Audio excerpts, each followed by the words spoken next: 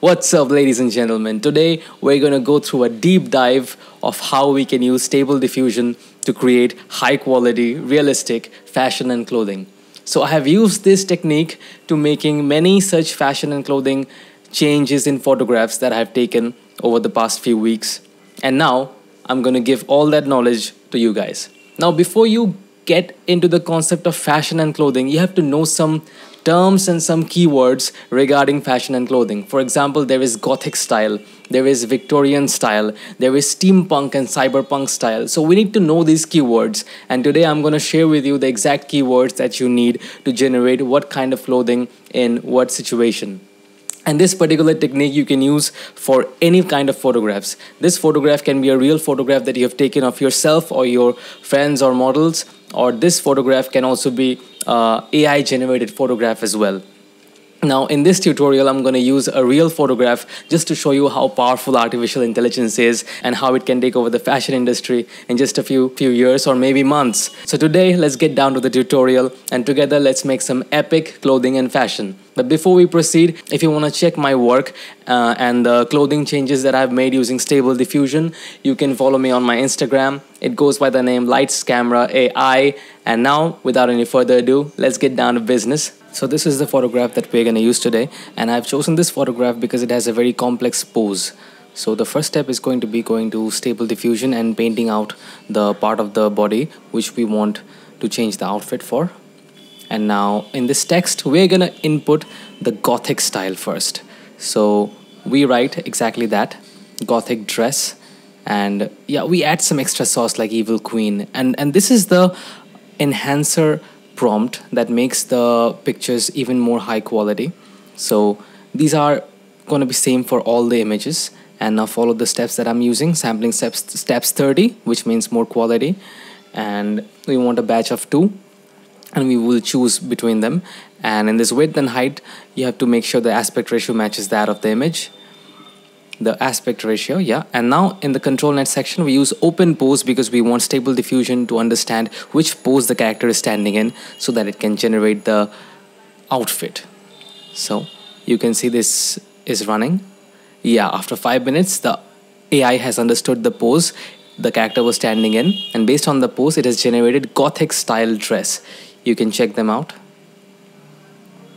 These two are the dresses. I like both of them, but if I have to use it, I might use the second one. Now, I'm not even going into the idea of upscaling. Just look at the dresses that have been generated using AI. Now let's go to the Victorian era and let's generate some Victorian style dresses. So I've written over there Victorian style outfit, and then the rest of the enhancers are exactly the same. The settings that I have used before, it's also going to be the same. Yeah, switch on Controlnet, don't forget that.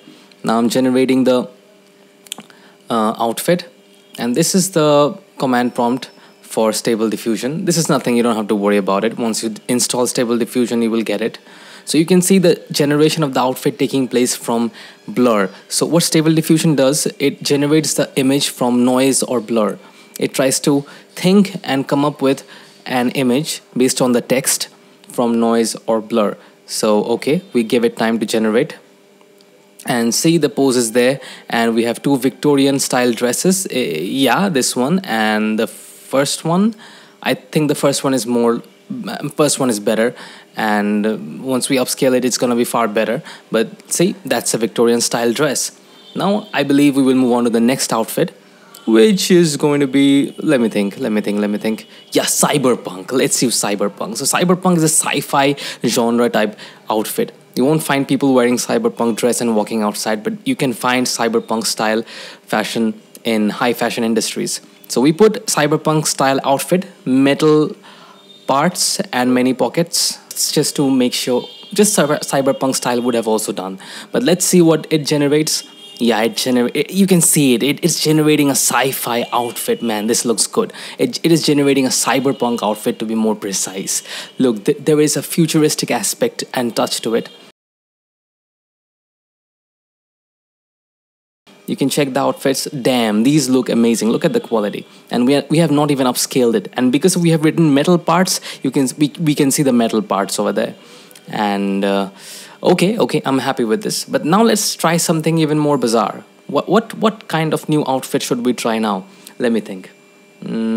Yeah, we have written those many metal parts, metal pockets. Yeah, steampunk. The brother of cyberpunk is going to be steampunk. Steampunk is basically cyberpunk, but from the past. So we write steampunk, and there are few key words that are associated with steampunk. That is bronze and gear, because the metal back then, and also leather, yes, because the metal for cyberpunk, for steampunk genre is mostly bronze.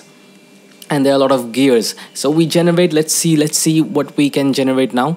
We generate the steampunk genre outfit. Okay. All right.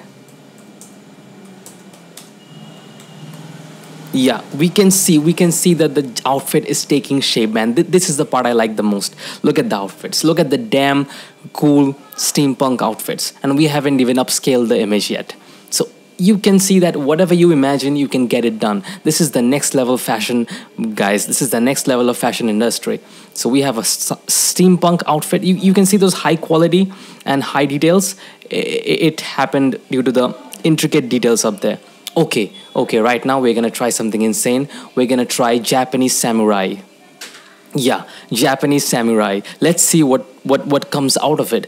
I mean, like, this is gonna be insane.